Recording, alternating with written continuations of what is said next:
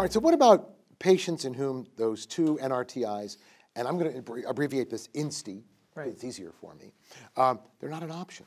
What do you do then?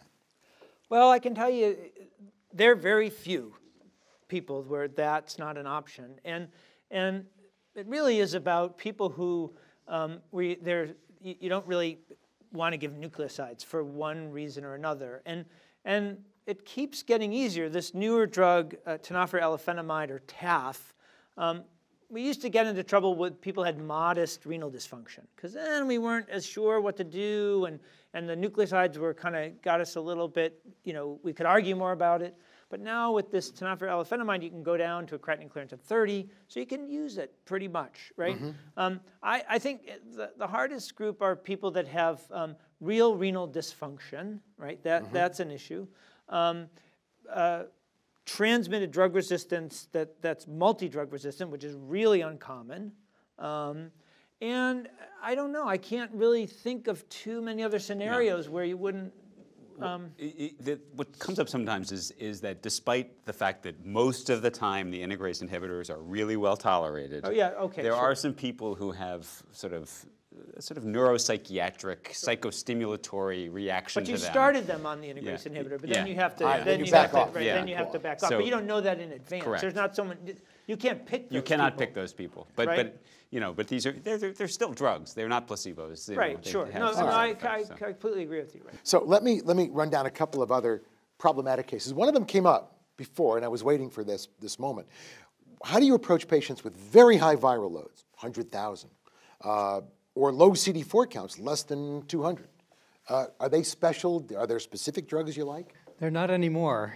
There used to be specific drugs we tried to avoid in those people. The overwhelming majority, it was a non-issue. And all of those drugs that we tried to avoid are no longer generally considered first-line therapy. Okay. So unless you have some particular attraction to a certain drug, it rarely matters. But there are some misconceptions out there. There's still, you go to meetings and even some experienced HIV treaters, they believe that if you have a low CD4, you should get a protease inhibitor. And the evidence for that is zero.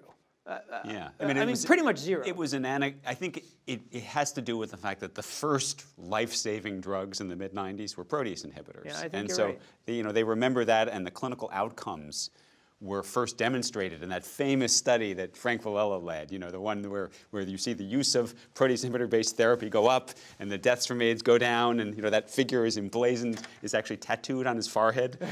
So that figure went into everyone's minds. You got to use a protease inhibitor for patients with AIDS, but it's not true. Okay. So how about this case? Antiretroviral therapy in HIV-infected women during pregnancy. Yeah, so that's a tough one, and Paul mentioned that right in the beginning, because we just have less information, and some of these new drugs like dolutegravir, tenofovir alafenamide, there really are no data for them in pregnancy, or the data are very limited. So the treatment array shrinks. But we have pretty good advice. So raltegravir, which is an integrase, is okay to use during pregnancy, and so you can certainly pick a reasonably well-tolerated, very effective therapy, but it might not be the top of the shelf that Paul was picking off of earlier. It's interesting. That's a shame, actually. So, for example, tenofovir alafenamide, which is the safer version of tenofovir disoproxyl fumarate, word salad. Even he applauded you. So there's really no experience with that drug in pregnancy at all. So we unfortunately, we in our institution where we're treating pregnant women, we use the old-fashioned version of tenofovir plus raltegravir, whereas we would not choose that regimen for a newly diagnosed patient in any other context. Of course, there were people using AZT in those patients. I know, it's sort of ironic. This is much better than where we were. No, it's clearly. It is also just worth saying that most of the pregnant women who are newly diagnosed are extremely healthy. So the exception are the ones who acquired HIV as babies and have now grown up to be childbearing women. They're extremely challenging, and usually they have bad resistance, but that's different story. It sounds like a balancing act to me.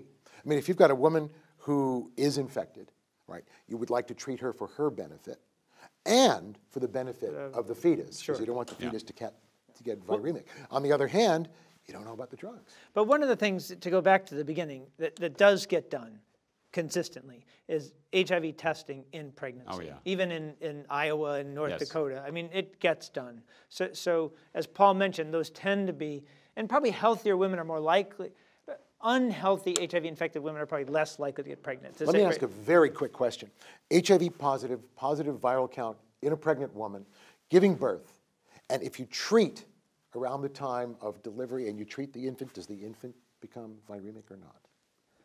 Mostly not. I mean, really the ones that are where you see occasionally see infection is where it's missed entirely. And unfortunately, women can become HIV infected during pregnancy. And it previously was recommended one HIV test during pregnancy. Now it's actually recommended they should be tested twice if they come in early, because you're actually at greater risk of infection during pregnancy because of changes in the cervix and that sort of thing. So that has occasionally happened where a woman was tested, was negative, gets infected during pregnancy, very high viremia, obviously, high risk to the infant, and that's the scenario where you see a transmission. And there are still rare cases that we all see them of women who present in labor, Right. who had no prenatal care, Okay. and are found out to have a rapid HIV test when they come in labor. Right.